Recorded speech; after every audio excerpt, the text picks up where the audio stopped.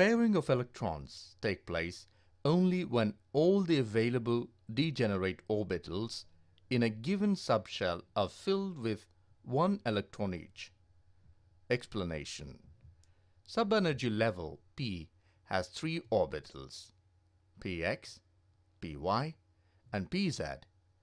These are filled with one electron first and then pairing takes place.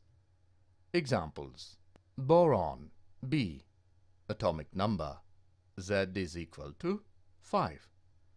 Electronic configuration is equal to 1s2, 2s2, 2px1. Fifth electron enters in 2px orbital. Carbon C, atomic number Z is equal to 6.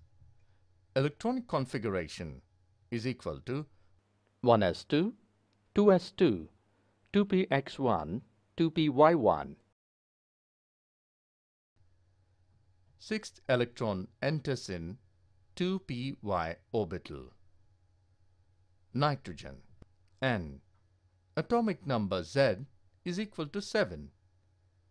Electronic configuration is equal to 1s2, 2s2, 2px1, 2py1, 2pz1.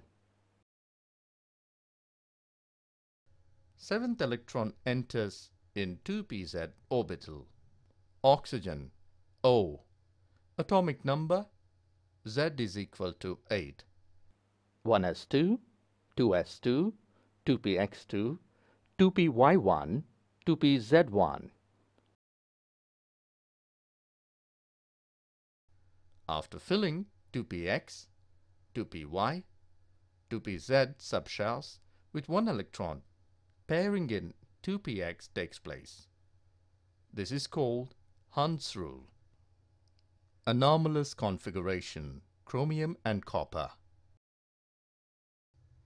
Half-filled and completely filled degenerate orbitals have symmetrical distribution of electrons in them, and therefore they are more stable.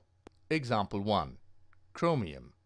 Atomic number Z is equal to 24. It should have the configuration argon 3d to the power of 4, 4s square. But actually it has Ar 3d to the power of 5, 4s to the power of 1. This configuration gives half-filled orbitals.